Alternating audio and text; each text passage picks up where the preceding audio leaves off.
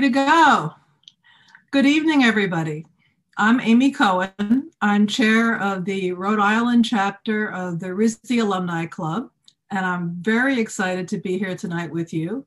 I just want to do a few housekeeping announcements.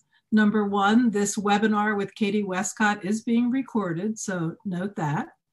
Additionally, although the chat feature is not working for us tonight because it's a webinar, you can put your questions in the Q&A feature, which I'll be monitoring this evening. And with hope, we'll have some time to address some of your questions to Katy. I wanted to greet you all. This is being hosted by the Rhode Island Alumni Club. And among many other things, we've kept going during Zoom with programs such as this. But we're pretty close to having some in-person meetings, and I think there's going to be a lot of exciting programming to come. And I can tell you myself that it's been very gratifying to be a volunteer with this department, and I encourage you all to find ways of participating by going on the website during whatever time you are interested in volunteering. There's plenty of programming all over globally. And you can look for your own local alumni club on the alumni portal of the RISD website. But back to tonight, Katy Westcott. After graduating from RISD in 2002 with a degree in jewelry and metalsmithing, Katy worked for a goldsmith in NYC in Manhattan before moving back to Rhode Island to design costume jewelry. A workshop in laser cutting led her to button making, the intersection of jewelry and fiber arts, and this is how Katrinkles, her company, began. We're excited this evening to welcome Katy Westcott. Thanks, Amy. As you said, I went to RISD for jewelry, and when I graduated, I realized that I basically didn't want to make jewelry anymore after, doing that as my day job. So I started knitting, and knitting and crocheting led me into this whole world of all these things you could do with knitting. And as you said, buttons are really the intersection of jewelry and knitting. So when I took that laser cutting workshop at AS220, I started making buttons instead of jewelry, which is what I thought I would be making. And that led me into making knitting needle gauges. And eventually I started making like pom-pom makers and tassel makers, and we make stitch markers and all this stuff. So we're manufacturing everything in Providence in the Union Paper Building. And Katy, tell people where that building is. So it's kind of near the main post office on Admiral Street. It's at like Admiral Street and Whipple Street. And it's an Italianate textile mill from, I think, the late 17 and early 1800s. And it's really beautiful inside. It has all the original floors, and we actually have wooden ceilings too, and they take really nice care of it. And we're not the only manufacturer in here. They're also manufacturing food packaging that they're called Admiral Packaging. So it's really cool to be in a building where there are other people manufacturing, in addition to lots of other more like businesses where people wear suits, whatever you call those. You're also intersecting with the history of Providence. I mean, you have the history in costume jewelry that you touched upon, and millwork. So you're kind of a historic and contemporary reference point there. Yeah, it's cool because my family has a really long history of manufacturing and jewelry making in Rhode Island and also in Europe. So it's kind of neat to be continuing on with that in what I'm currently doing. A lot of times people will say that there's no manufacturing left in this country and there's no jewelry manufacturing in this country, but that's not true. So the thing that can be difficult sometimes is finding materials that are made in this country so that all of the components are made here. But yeah, we're making everything here. I'm designing everything, and I have a team of, we're currently a team of 9 people, but I have someone else starting next week. So we'll be a team of 10. And I feel thankful to say that we have been able to operate throughout the whole pandemic because I have 2,100 square feet. So there's been enough space for everyone to have their own area and, be comfortable and distant from everyone else. When the pandemic first started, I had everyone stagger their schedules so that there would be less people in here at a time. But it's, now we had to rearrange basically to give everyone enough space, but we're all back. most of the time. So when did Katrinkles launch? When was it first opened? So it officially launched in probably 2012. I started the business as a hobby, so I'm not exactly sure at the beginning, what I did when, but when I left my part-time job, when I left my full-time job to work part-time and then also focus on Katrinkles, I think that was 2015. No, I have a timeline because I'm not good at dates. That was 2013. And so then 2015 is when I started working on Katrinkles full-time. And then I started getting a lot better at keeping records. It's when I first started buying my own machines rather than renting time at the makerspace where I was doing it originally. So you're completely self-contained, independent shop. Yep. So we make everything here. I get my wood custom milled here in Rhode Island. And we laser cut everything here. Everything gets assembled here and sanded here. And I design it here. Something that was really neat during the pandemic was that I launched a new product that we pretty much designed completely remotely. I did the design for the product, and then we sourced the packaging remotely. And it was sampled. I sent the artwork and it was sampled here while I was working at home. And Sarah assembled them. She glued them all on her dining room table. So it's kind of neat, but I'll show you that product. It's a darning loom. So it's a couple pieces. This is a little heddle that goes into it. And then you use it to mend your socks. So using the darning loom, you kind of like warp it over the hole in your sock. And then it allows you to create a patch. And then you end up beautiful patches in your socks, which I had a lot of holes in my socks, but my husband had a ridiculous amount of holes in his socks. So it's been really fun to create all these different patches in bright colors in all of our socks. That one's a heart. And so I can't think of better timing for having created this invention. Your intuition was impeccable, because not only does it speak to people who are homebound due to COVID, but it interfaces with the repair movement, the idea of minimalism and making do with what we have and reuse.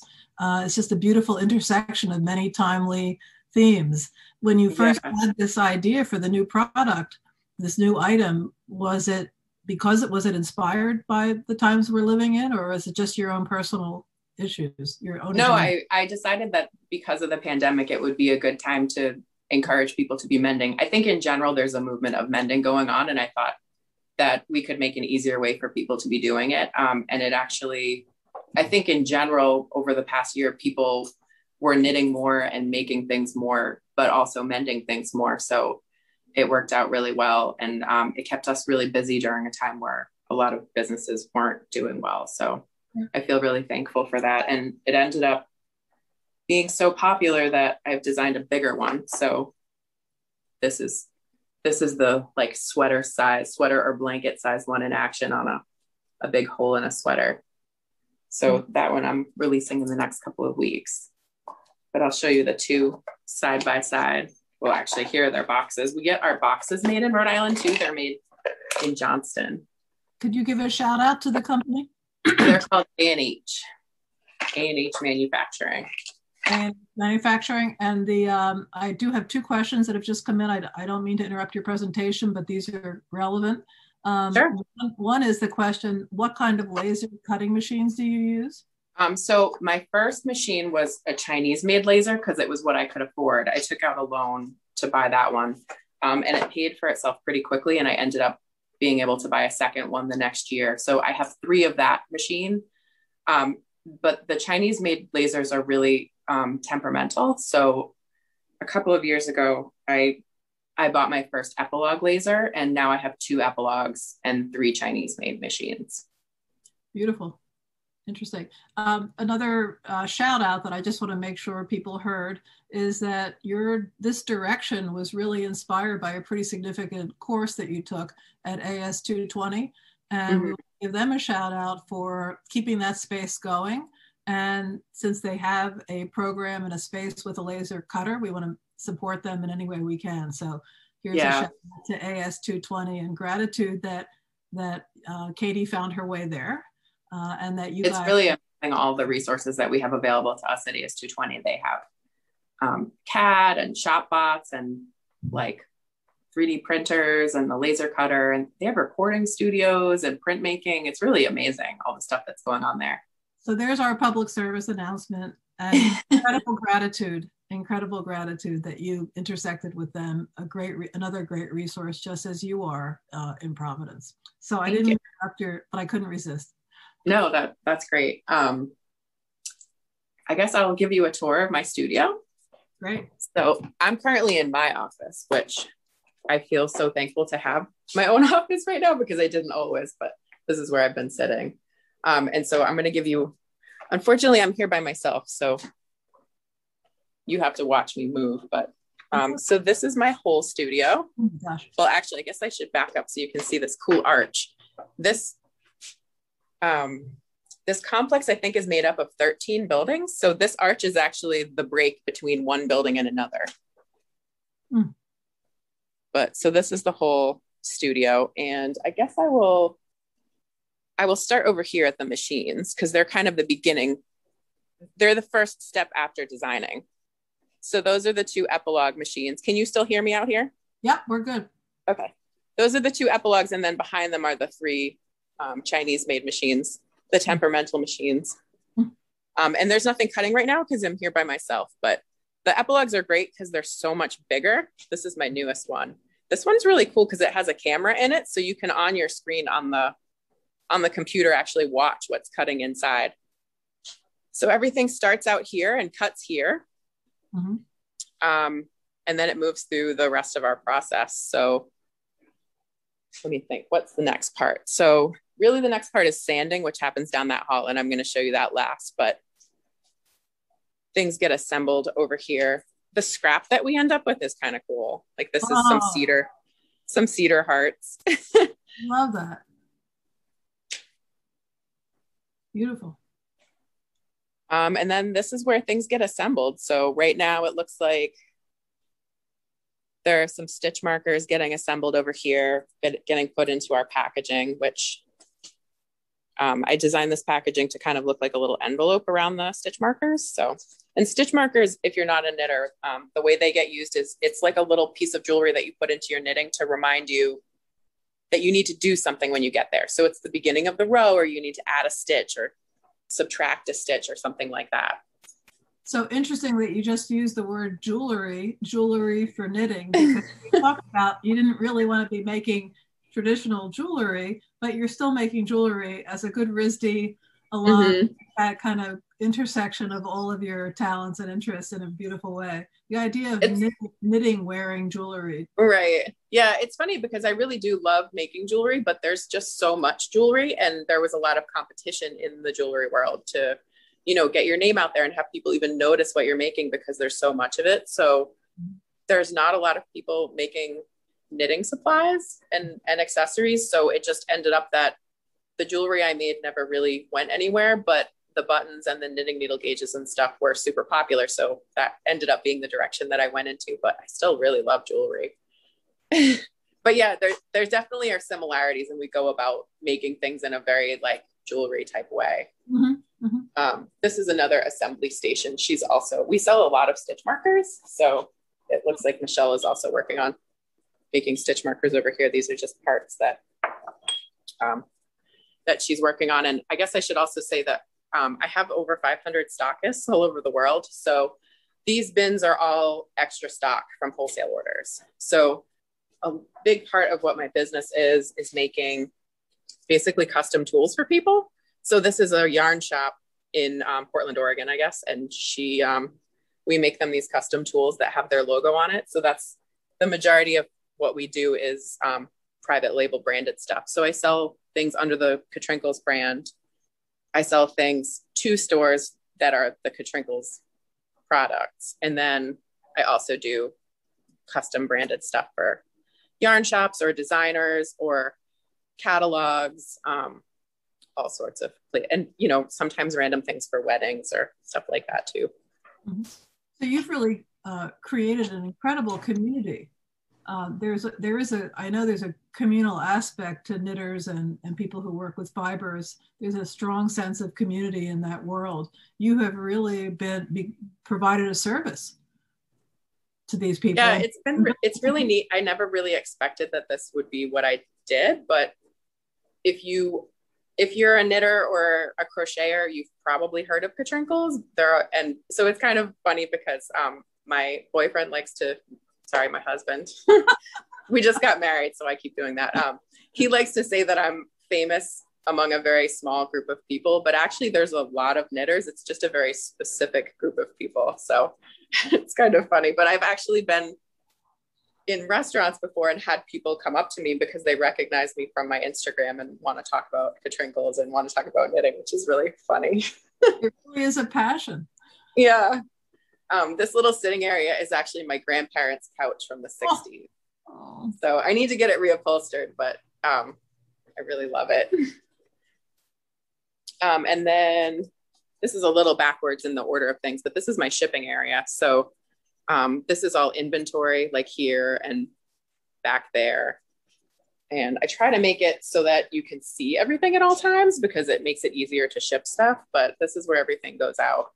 There's some wholesale orders here sitting like partway done for some shops. And actually these are all wholesale orders too, waiting to go. So we currently have like a 2 to 3 week production time because although the custom stuff is all made to order, but we try to have stock of everything that is like a normal stock item. Although I'm still trying to catch up from Christmas this year because we've been really busy. But this is all regular stock. So these are some knitting needle gauges and some wraps per inch tools. This tool, you wrap your yarn around in this slot and it tells you what weight the yarn is. Mm-hmm. And then this is my most popular line of tools. These, I call them mini tools, and we make 30 different ones, and they're just all different, like miniature size knitting needle gauges, or my most popular one is this one, which is called Kitchener, which is a way of live grafting stitches from 2 different needles. Like you could do it under the arm of a sleeve or at the toe of a sock. And then these are all buttons.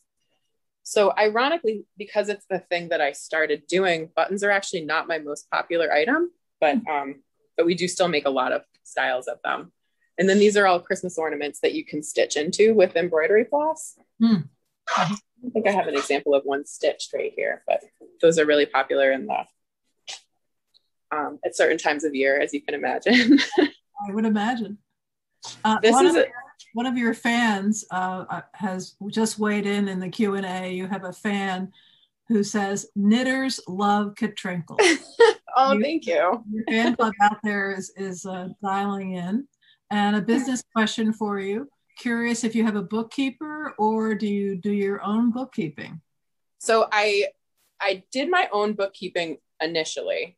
And I realized this is a real luxury when you get a little further along in a business, but it feels really amazing to be able to take the things you're not good at and pass them on to someone who is good at them. So I had a bookkeeper who would come in at first quarterly, and then she started coming in every month, and then she would do it monthly. And I recently switched to a full-on accountant who does weekly accounting for me. So I wish I had done it earlier. It definitely, I think, saves money in the long run to have someone who knows what they're doing take care of money stuff.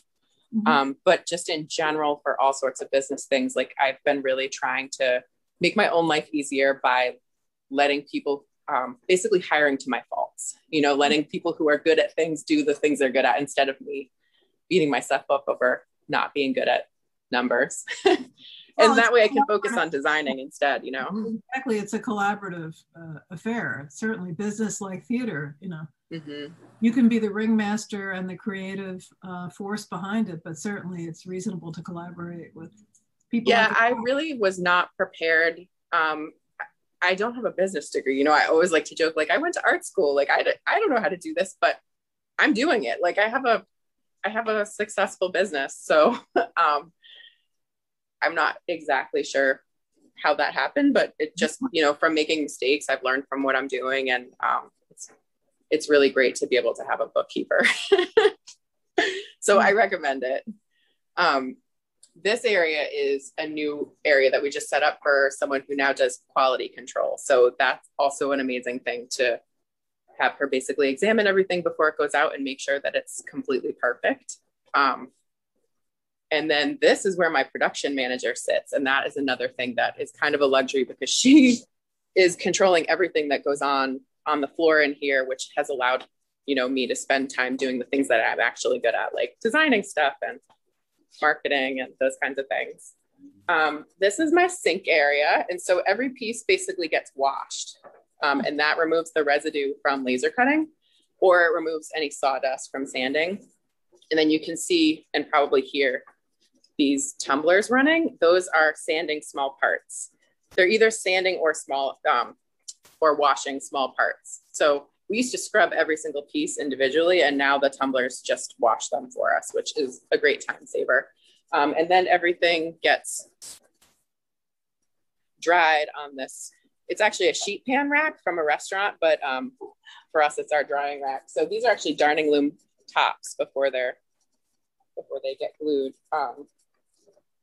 And then there's some Kitchener mini tools, which I was just showing you, and some custom stuff. These are lucets for someone named Laura Nelkin. These are actually not sanded yet, but that is the next thing I'm going to show you, is the sanding room.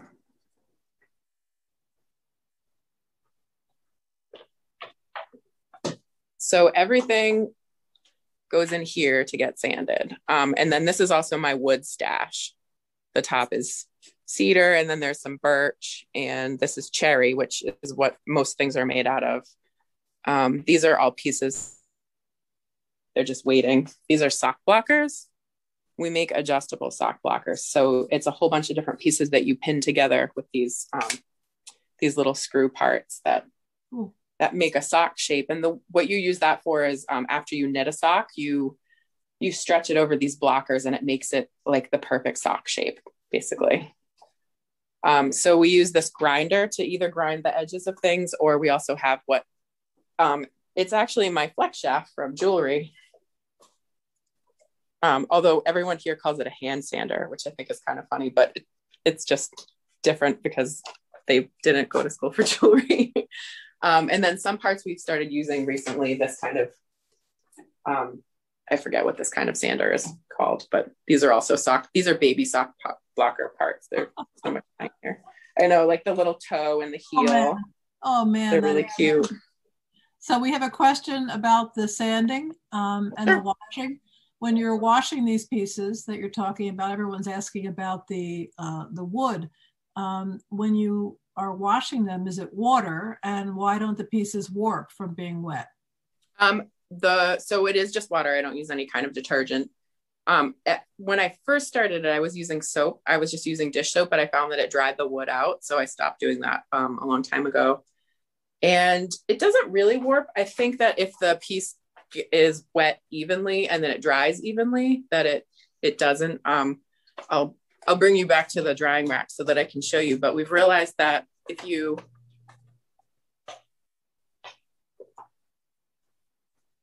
dry the pieces on a towel like this, that it helps it to dry evenly. And also having,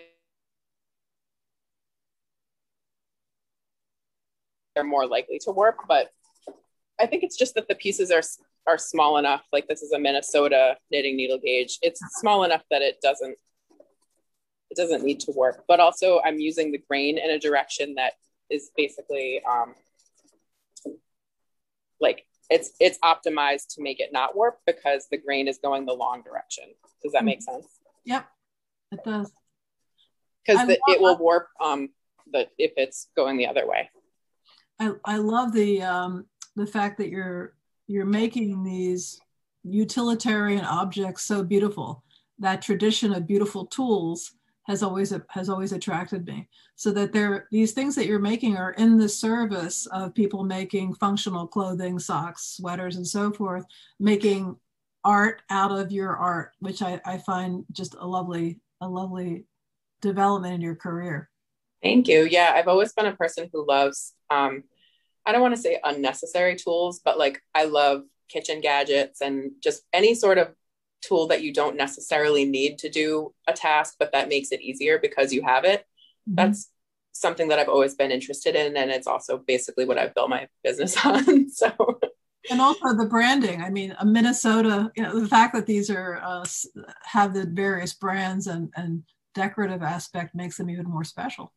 Yeah, it's been really fun to have a knitting needle gauge for every state. So I started with a Rhode Island needle gauge because I was doing a Rhode Island Fiber Festival. And then just people from other states were like, when are you going to have Connecticut? And when are you going to have? It's interesting because New Hampshire and Michigan are the two most popular ones. Like people in Michigan and New Hampshire really love their states. But I sell them to yarn shops all over the country. So it's a little sociological study of which yeah. states are really proud of their statehood and of being knitters. There's the least popular one is, well, I don't know if it's the least popular one, but the last one I designed because I was kind of waiting for people to ask for them until I designed them. And the last one was New Mexico. Just nobody had asked for it. So I didn't have it for a really long time. That's really fun. And then this room, I always tell people this is my favorite room because this is the storage room. So when I first started the business, it was in my loft apartment. And this was it wasn't at this scale, but this was all the stuff that was like hidden under my bed and jammed into closets, like things that I bring to shows and all sorts of random things that I didn't want to look at all the time. So the great thing about having a storage room is that I don't have to look at them all the time.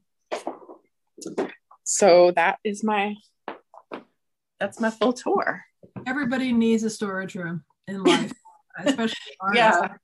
Yeah. The thing about living in a loft apartment is that you have no storage at all. And it's really exciting to have everything be out and visible all the time, but then everything is really out and visible all the time. So it's great to have a division of space in here.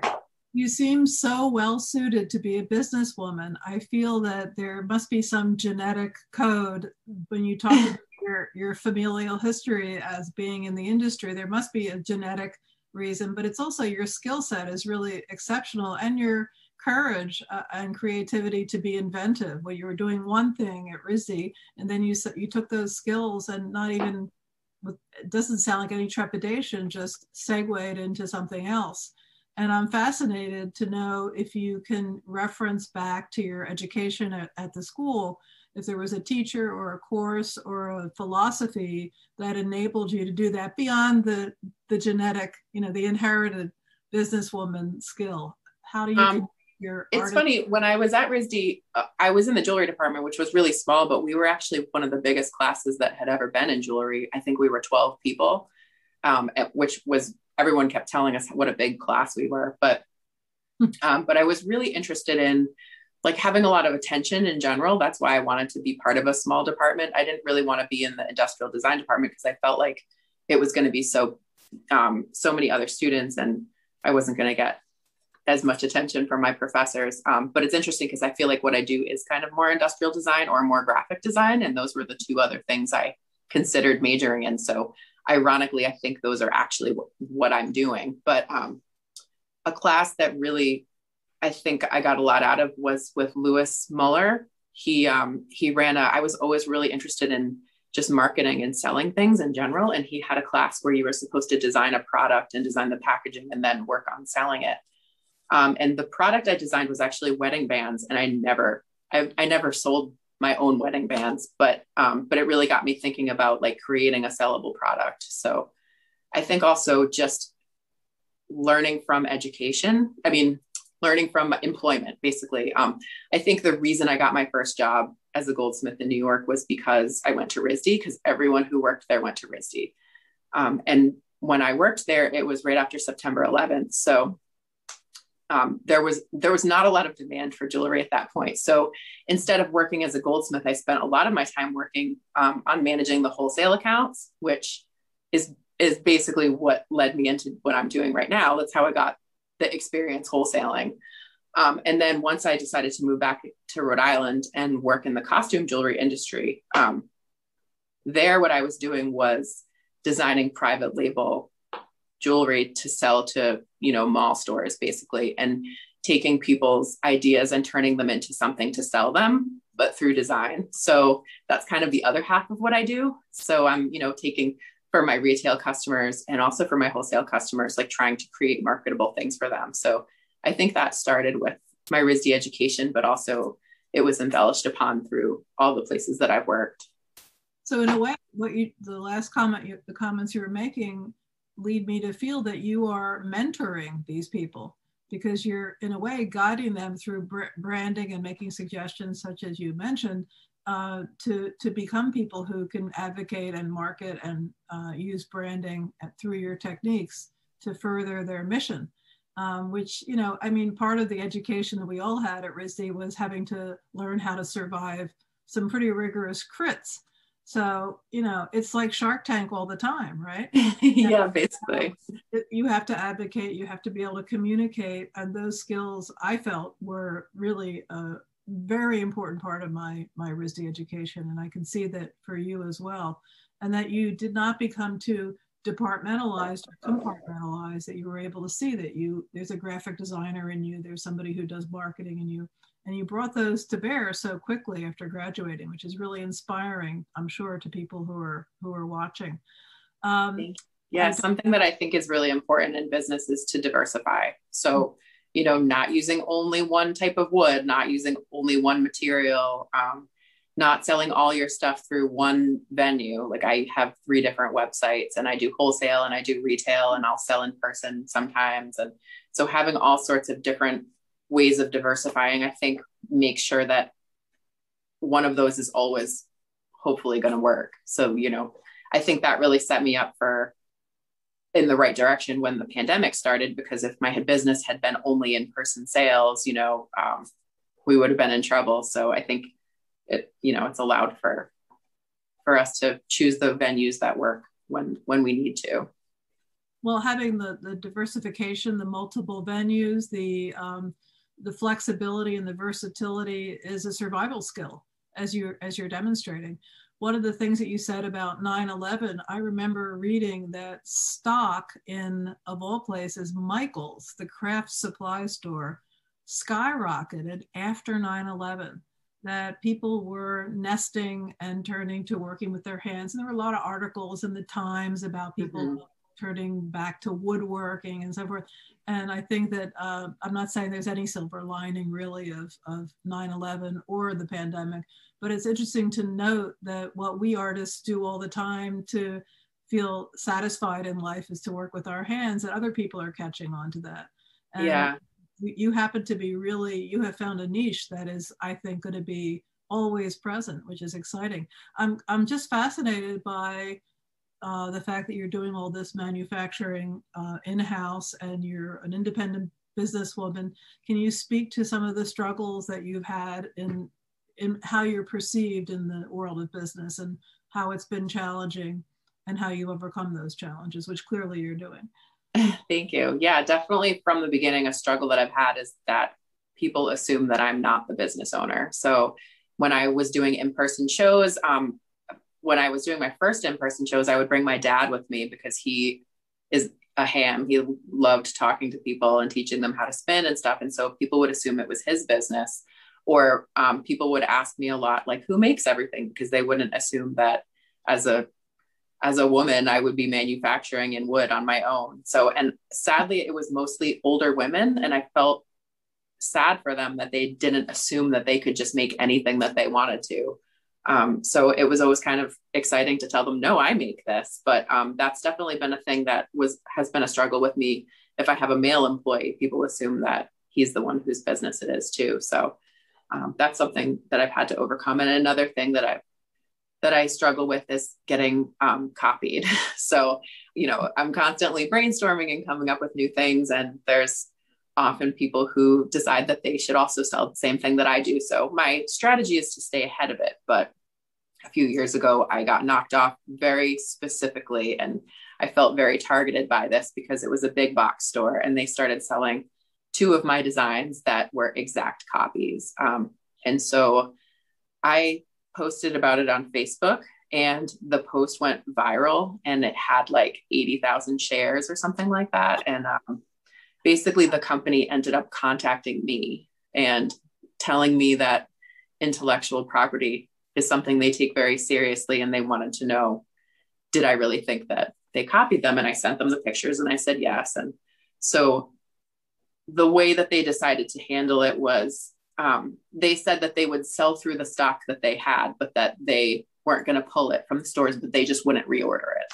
So I decided that since they weren't going to pull their stock, I wasn't going to take my post down that, you know, pointed out that they knocked me off. So I felt like that was as much of a win as I was going to get. So I took it, but I also learned from it that I needed to trademark my name and get some copyrights. So I have the trademark, and I'm in the process of getting some copyrights too. So, so that's definitely something that I struggle with all the time, but really staying ahead of it. And because Katrinkles is so well known, a lot of times when people knock me off, I get sent pictures of it from my fans, which is really great because it helps me know when it's happened. But I think also people assume that things are made by Katrinkles, which is kind of fun because they can just tell that our quality and our wood is made here.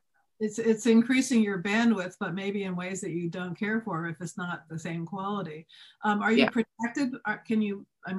This is an incredible story of advocacy, and now you can add being a legalista to your skills, but do things like patents, or I guess you said copyrights, protect you when this happens?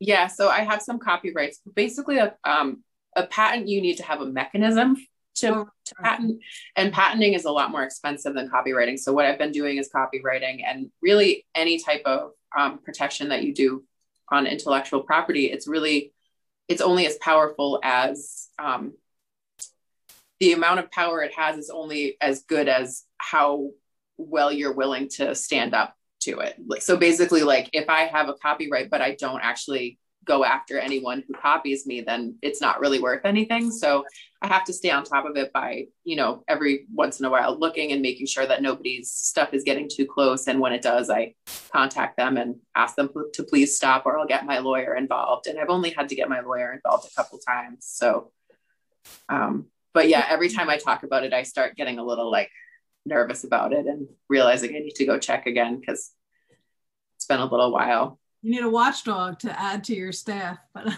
I have a question in the Q&A that's come in, which is, I'll read it because it's so nicely written.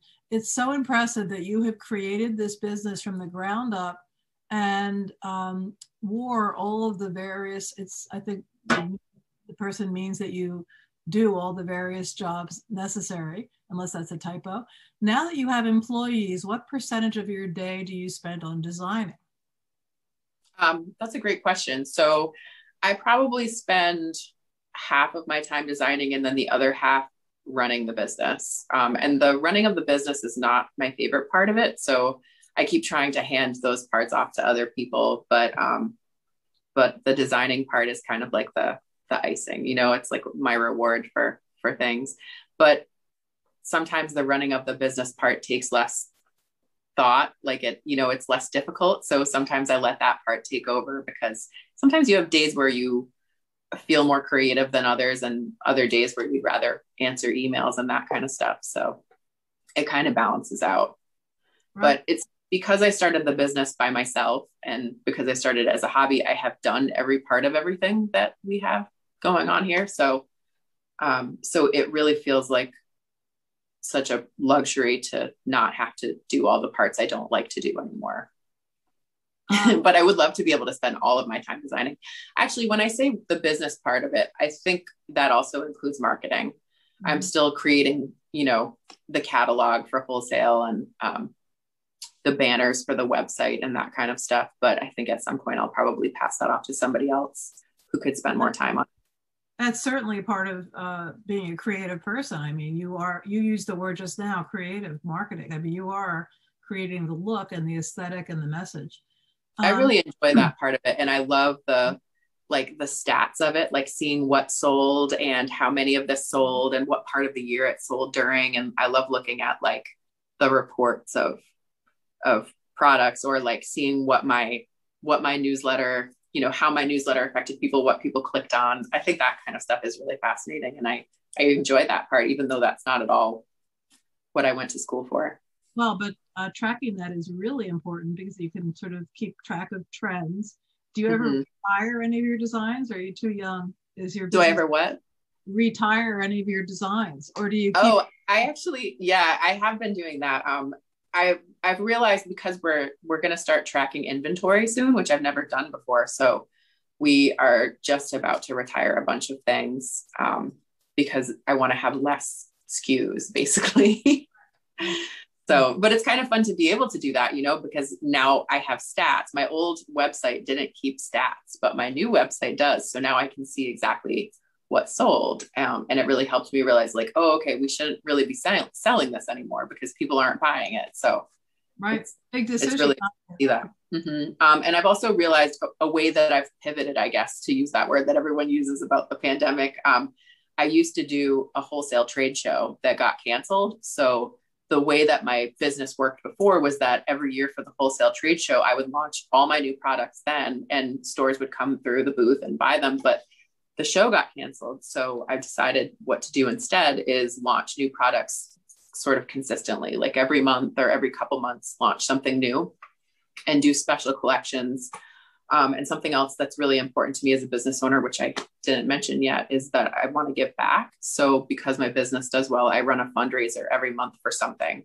So this month, our fundraiser, I don't actually have one in front of me, but I designed these little vaccinated COVID-19 vaccinated pins. And on the website, I have it set up so that you can either get one for free just for the cost of shipping if you want to, through the end of April, or you can purchase one, but we're donating the entire purchase price to the World Health Organization's COVID-19 Action Fund, I think it's called. It's linked on my website, but so far we've raised over $6,000. So I'm going to be sending that I think by the end of this month, it will be over that too. So it feels really amazing to be able to run fundraisers like that and give things back. And I started doing that quarterly, but it feels so good to do it that I actually started doing it monthly instead. Beautiful. A smart businesswoman, an artist, and a social conscious as well. Incredible. There's another way that I just discovered that you're building community and being incredibly generous and paying forward, in my opinion, which is I just read about your little free craft library in your neighborhood. We've all seen these local communities having the boxes that look like little buildings in various neighborhoods where people can feel free to take a book or leave a book. During COVID, a lot of people were putting food and turning those into food pantries for people who were starving during the pandemic, people who were homeless, who needed things to eat. But yours recently in your neighborhood has been about providing craft supplies. Why don't you talk a little bit about it in one of these little, I think you actually built the little box too, right? I didn't, but I bought the box. Okay. Again, I was like, someone else is going to do a better job of building this than I am. So I purchased the box from actually littlefreelibrary.org. They make them and sell them with the post, and they have a few different styles. So I bought a little one because I want to encourage people to make things. People in my neighborhood, I live in Elmhurst, and people walk a lot and walk their dogs or walk their kids to school. And I just think it's so fun to walk past the book library in my neighborhood, and which, as you said, currently has food in it. And I was thinking, like, I want to encourage people to make things too. So I went through all the things that I own that I think people might want to make stuff with. I think, as a lot of creative people, I have more supplies than I'll be able to get through in my lifetime. So I went through and I pulled out some things and made some kits, and I purchased some things, and I have kind of an extra stock of what I plan to put in there. But it just went up over the weekend, and already people noticed it, and they've been posting about it on my neighborhood Facebook group and on my neighborhood Buy Nothing group. And people have been adding to it, which is so fun. I don't know exactly yet if anyone's taken anything from it. It's hard to tell. I have to get better about documenting so I can figure out what's missing. But I made a little guest book, and in the guest book, I encourage people to leave a doodle, and people are leaving doodles. So it has an Instagram, which is Little Free Craft Library. Right. No punctuation, little free craft library. It's a wonderful thing. I plan to follow it. I am following it to see what happens. I want to see what people make. I mean, it's a food pantry for the soul. I mean, Yeah, I hope people tag me in the things that they make. There's some really good stuff in there right now. Somebody over the weekend dropped off all these really cute kits. Somebody made these little like cloth bags, and there's all these patches that you can stick onto the bags for a little project bag. And there's a little unicorn weaving kit, and I have crayons in there and crochet supplies. I'm trying not to make it too yarn heavy, even though that's what I'm interested in. But I think it will be really cool to see how it progresses as it sits out there. That's a wonderful interactive component of what you're doing. Not that the rest of it isn't interactive, because it sounds like you've got a lot of fans. We just got a question pop in the Q&A, which is from an anonymous attendee, very mysterious. How did you come up with the name for your business? When I was a kid, my mom would call me Katrinkles kind of as a joke. And then when I was in high school, one of my really good friends, he's still one of my good friends, he worked with me at McDonald's. And he heard my mom call me Katrinkles. And then he started exclusively calling me Katrinkles at work, you know, burger up for Katrinkles. So I just started using the word Katrinkles for stuff because it was a funny name that no one else uses. And that's just how I started the business. So when I first started Katrinkles, I was selling stuff at the Coggeshall Fiber Festival, and it wasn't even laser cut stuff. It was actually buttons that I was drilling holes into that were quahog shells.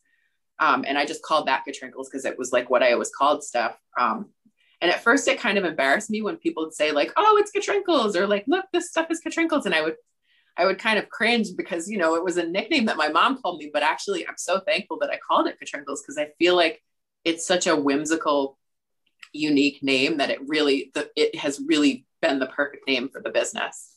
Yeah, the combination. Unfortunately, someone else has the name Katrinkles on Instagram. Oh, no. And so people tag her all the time. It must be so annoying because she's not a knitter. So my Instagram is actually Katrinkles knitting jewelry with underscores because I can't get the name Katrinkles. I've offered to buy it. I feel like she would want me to buy it because I would think so annoyed with how often she's tagged. But so I'm not the only Katrinkles, I guess. There's another one.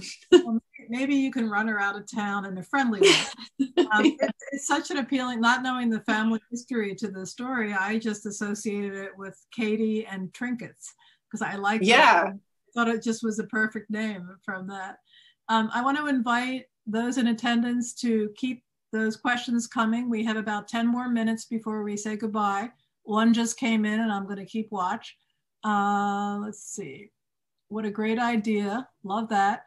We have a business similar to that in Kansas City called Scraps KC. It benefits the homeless. They are employed there. Funds are given to them for food and clothing. All sorts of craft art supplies are donated and anyone can visit and purchase at thrift store prices. This is beautiful. That's awesome. We're really helping people. I mean, it's definitely, we know that the serotonin levels in the brain are increased when we make things, right? It's now we have science supporting our habits, our creative habits. So the fact that you're providing these materials for people, in addition to the market that you're covering, it's just a beautiful thing. So any more questions? I'm just going to take a look here. We got the name, we got that. So if you had a sabbatical, it's not going to happen, I know you're but if you had 3 months where you could do whatever you wanted to do, what would it be? I'm talking now about creative activity. I don't mean like lie on a beach. I mean, you can tell me that if you want, but I was thinking that you do so many different things with your hands and you make things and you knit and you fix and you paint and I mean, what would you do if you had a sabbatical to make art? I do really love to go to the beach. I think I also really love to travel. And I think the pandemic has given me this itch to like go somewhere. But in January, I rediscovered my love for watercolor painting. And I have been obsessively watercoloring as well as knitting and sewing. The pandemic has really given me a lot of time to sew my own wardrobe and mend my own wardrobe. So I think in that sabbatical, I would do those same things, but while traveling. So one of the things that I have been stocking up on recently are travel watercolor supplies. I have like this little tiny palette and these travel brushes, which is so funny because I'm not going anywhere, but I'm ready to go. So I think I would I had to cancel my honeymoon because of the pandemic. So I think I would go on that and just like travel all over Europe and maybe even just hang out in Maine on an island and paint and knit and maybe start a quilt. But I always joke that whenever I take a day off, I actually get a lot of work done because I can't stop myself from working. So as much as I love creating and crafting, I probably on that sabbatical would also be working because I just can't help myself. Well, the word work becomes kind of fluid. I mean, many people think of that as a negative word, as a bad word. And like, if only I didn't have to work, but you're working all the time. And what you see that inspires the line is certainly part of the process, part of the creative. Something that I've really realized recently is how much inspiration I get from traveling and from being places like going to museums and going to antique stores and just in general, being out in the world, sitting in a cafe and people watching. And that is something that I've really been lacking in the past year, as I think most people have. So even when I'm just driving my car for 20 minutes, which I hardly ever do at this point, all these things come to me like in my subconscious, all these ideas. And so it's going to be really exciting to be able to get out in the world again, because I think it will really fuel creativity that I haven't been paying attention to because I have been working from my dining room table a lot of the time. It has been somewhat of an arid time. We got a great question, I think a potential customer here who wants to know, do you sell any of the clothes that you make? Is there a way to buy that rainbow scarf that's behind you? It is so cool. I don't. I really love other people making things for themselves. And, rather than me making something for you, I love showing people how to do it so that they can learn how to do it forever. So I did knit that scarf, and it's a cool yarn. That rainbow yarn changes color. So it's actually two yarns. It's a gray one and then a kind of a rainbow one that does that on its own. It's called County. And I think I can't remember where it's from. It's Scandinavian, I think. Kauni. It's really neat if you look that up, all the amazing color work that people have done with it, because the colors change on their own. I hope that answer satisfied the appetite and the longings of that. I guess people can communicate with you on your website if they have questions. Many people are thanking you right now as we're getting close to the end. Somebody's saying thank you for sharing your story and showing us your studio. Very inspiring, exciting. People are going to be following you now. So you have new fans that are writing a flurry of messages here at the end saying how great this was. This was a really intimate opportunity to see this studio. I'm sure it's usually bustling. So it's kind of like getting the chef's tour behind the scenes, which is very exciting. Yeah, it's really quiet in here right now. And during the day, since I've started coming back to the office recently, I realized how much I love being here and listening to, people making things and people talking to each other and just the general. I mean, it's kind of noisy in here. The machines themselves are pretty noisy. And a lot of people are wearing just their headphones all the time because they're really in the zone of what they're doing and they're pretty spread far apart. But it's really cool being in an environment where people are making stuff. So I try to post a lot of pictures of that and the process on my Instagram to show people, that we really do make everything here and that we're mostly women doing that. So I think it's a cool space to be in. And I'm really happy that I have created it. It sounds like art school, only you just said that there's mainly women making this stuff. I mean, I was really, I just felt upset hearing what you said. And it happens to us so many times when someone assumes that somebody else who's a man is running the business or cutting the wood and you're kind of the front woman for it.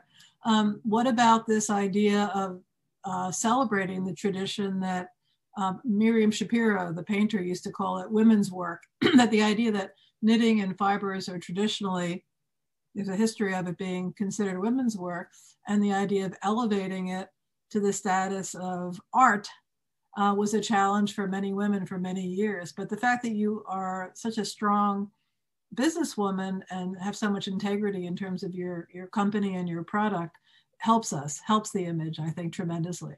But that I was going to ask you about your staff. Do you come across men who are knitters? Yeah, I do. Actually, one of my really good friends is a male knitter. I knit with Providence Stitch and Bitch, and he's the one who he didn't start it, I don't think, but he's the one who kind of organizes it now. And yeah, there are definitely other male knitters too.